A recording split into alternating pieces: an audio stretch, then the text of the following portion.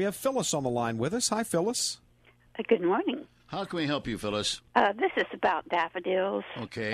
tulips, and irises. Can I replant them in my yard now? Do I wait till fall? Well, you have an option, and I'm going to divide the three plants this way. Daffodils and tulips are just about mature in foliage. Now, by that meaning the green is pretty much gone or getting ready to be gone. They've turned tan, brown, dying down toward the ground. At this point in time, while you can still follow down, so to speak, on the center of that stem, stay out 6 inches or more away so you don't cut the bulbs, you can lift the bulbs at this point in time. You can either directly replant them or you can put them in a, let's just call it a storage chamber until fall and plant them at the more normal time if you were purchasing bulbs. Now, that's the daffodils and tulips.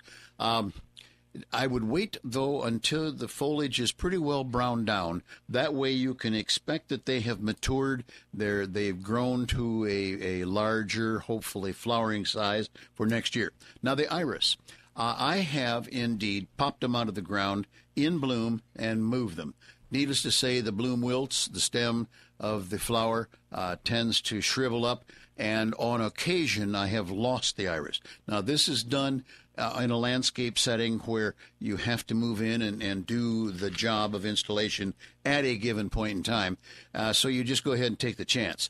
I would say you'd have about a 50% chance of moving them now. I would, however, recommend that the normal time to move iris, if you can wait that long, is approximately August 15. That's when they have been up, they've matured, flowered, hopefully. They have finished their active life for the summer, and that's a better time to move them.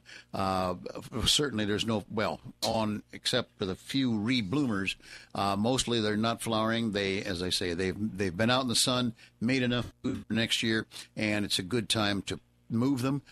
Most people will cut the foliage back approximately in half and get them planted. And when you replant iris, the same as they are now, the hump of the back, so to speak, is probably just barely showing above the surface of the ground. Plant them only that deep when you put them back in. A hint of mulch over the top might help.